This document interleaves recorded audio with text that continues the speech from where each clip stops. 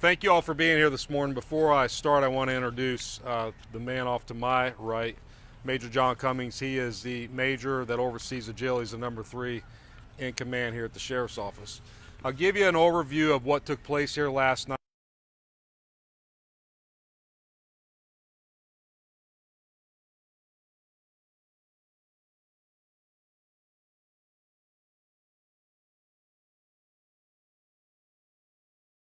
Doors behind me into our jail lobby, our correctional lobby. Of course, our cameras and our correctional officers inside saw the vehicle enter the lobby. They came out and were confronted by the suspect, who was wearing only a lady's top. He was disrobed other than wearing a lady's top. He at that point threw 2 rubber snakes and multiple cell phones into the lobby, into the actual structure here, and then started pouring motor oil all over his vehicle and then the floor where he was, threatening to light the car and himself on fire. Our outside deputies, or road patrol deputies, responded relatively quickly, encountered the suspect, who was not cooperative, and gave him multiple commands, which he did not listen to, and eventually he was tased and taken into custody. It took them a while to calm him down. He was extremely amped up, and while our deputies were interacting with him, he kept saying things like, "The devil told me to kill everyone," and he kept sharing his disdain for President Donald Trump. Fire rescue responded. They had to respond to check out his injuries because he was so amped up. They gave him multiple doses of ketamine, which did not sedate him. He was transported to Martin Memorial South, where he was given more medication to sedate him, and at this time he's been released. He's back in our jail for multiple counts of aggravated assault on our deputies. A little bit about our suspect. I'll give you his name. His name is Joe Leedy. He is local to us, however he is transient. He's borderline homeless, living in and out of the vehicle that he crashed into our facility here. He has never, to our knowledge, ever been arrested. He's never been in this facility. There's no nexus between our jail and Mr. Leedy. Our deputies, however, have interacted with him, giving him trespass warnings and interacting with him as he is, again, homeless out in the public. The last thing I want to mention real quick before I turn it over to questions is, while he did penetrate the initial door to the lobby, at no time was the jail itself ever compromised. This jail is built extremely well. There's double layers of concrete wall behind this door, so the jail and our jail staff and our inmates were safe throughout this entire encounter. With that, I know you have a lot of questions. I'll try to answer them. 2 questions. Can you spell Leedy for us, please? His last name? Yes, so the question is, can I spell Leedy? Yes, the last name is L-E-E-D-Y. And then was he intoxicated or under the influence of anything before the ketamine at the time of the crash? I can tell you what I know from being with him, because I was here and I was at the hospital with him last night. We don't have blood results back, but he kept joking and asking for more medication and laughing at the fact that we had to give him medication. And again, the medication that a normal person would be sedated by was not affecting him at all. So that does lead us to believe he has built up a tolerance to different types of drugs. This is one of the more bizarre stories we've heard this year. How does the Sheriff's Office respond to something that is kind of out of the ordinary, especially when it affects you guys crashing through your jail? Well, the question is, this is a bizarre story. How does it affect us? What's our comment with it? First and foremost, we're thankful that none of our deputies were injured. Right behind this door, you have a dedicated group of individuals that come here 24/7 to keep this county safe and protect our inmates that are here. And he risked their lives. You know, they had no idea a car was coming barreling down this sidewalk, and if they were standing just behind this door, that could have potentially taken their lives. So we're thankful that they're okay. And then, you know, we're dealing with more and more people that are not stable on a daily basis. So this is just another reminder of how dangerous our job really is. Do you suspect that this gentleman could have been like, or are you going to Baker Act this guy? Do you think that you suspect he had, I mean, obviously he appears to be, you suspect that he's been on some kind of drugs, but what about mental illness? Is that? So the question is there any mental illness? Are we going to Baker Act him? As of now, we do not plan on Baker Acting him. We're treating him more like he was under the influence of controlled substances. Of course, the major and his staff are monitoring him to see how he comes out of the drugs. Of course, he's been administered drugs to sedate him. So as he comes to, we'll evaluate him more and then see where we go from there. He did not make suicidal statements. He made homicidal statements, but not suicidal statements. In terms of like the barriers or what have you to prevent, I assume, vehicles from doing this type of thing, are you going to be reevaluating that, or perhaps adding some additional barriers to prevent this? Or yes. So Will's question, a great question, was: are we going to put barriers like bollards like we have at our main office over here? And the answer is absolutely yes. Unfortunately, sometimes we play catch up and we learn from our mistakes where our vulnerabilities are. So clearly, we have a vulnerability here, but within a short period of time, you'll see this hardened up. And how does this affect your operations in the short term while you guys kind of sort out this situation? So the door behind me is used 24/7 for our correctional officers to come and go from work, and they come and go, again, literally 24 hours a day. Our bondsmen come in and out of here to help release some of our inmates, and then as the major and his staff release inmates, they come out again 24/7 throughout the night, day and night. So right now, it is cumbersome for us. Local traffic, meaning visitors, are not allowed into our jail. We're hoping to have a makeshift door up by the end of the day and be quasi-operational with a makeshift door by the first part of tomorrow. You were saying that he was saying some erratic things. Yes. Talking about homicidal things. Is also talking, as you said, negatively about the former president. Reiterate that one more time, because that confuses some people. So the question was, what was he saying when our deputies encountered him? He was emphatic that he hated Donald Trump.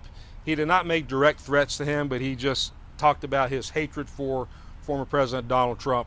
He also kept emphasizing that the devil told me to kill as many people as possible.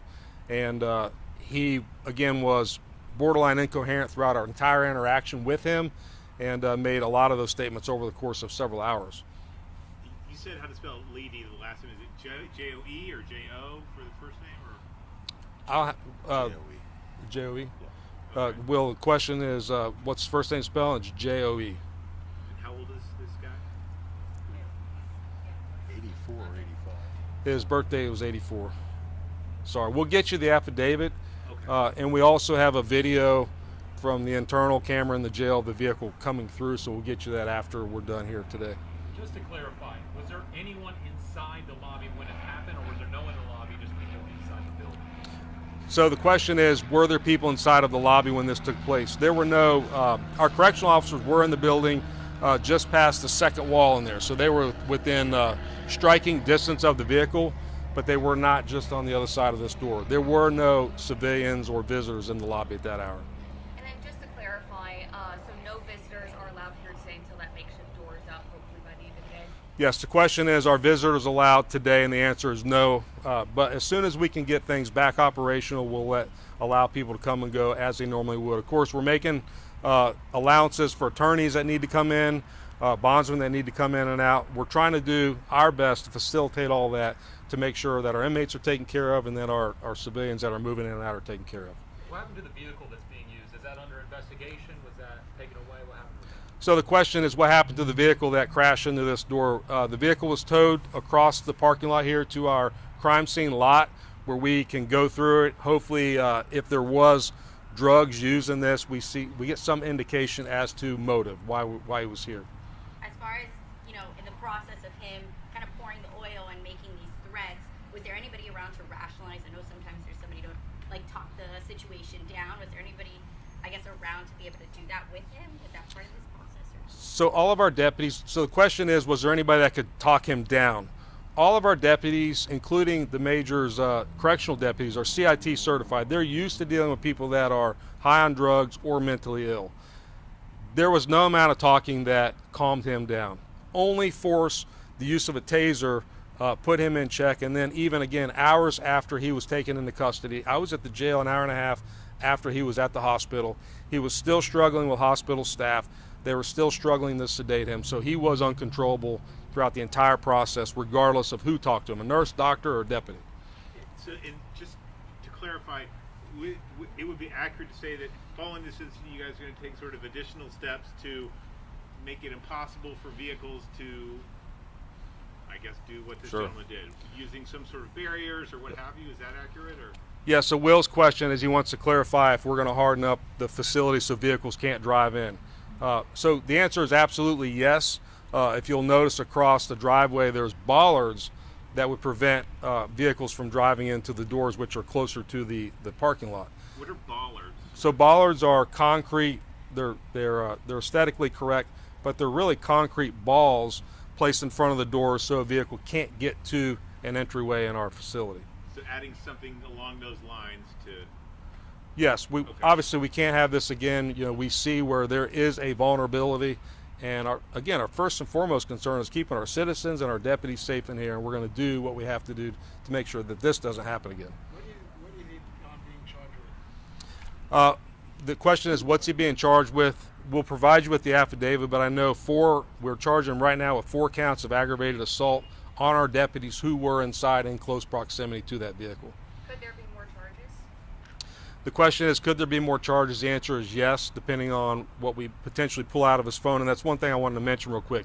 He did throw a cell phone into the lobby that he had hit record and was recording the entire incident. Of course, the phone was laying on the floor and didn't capture much.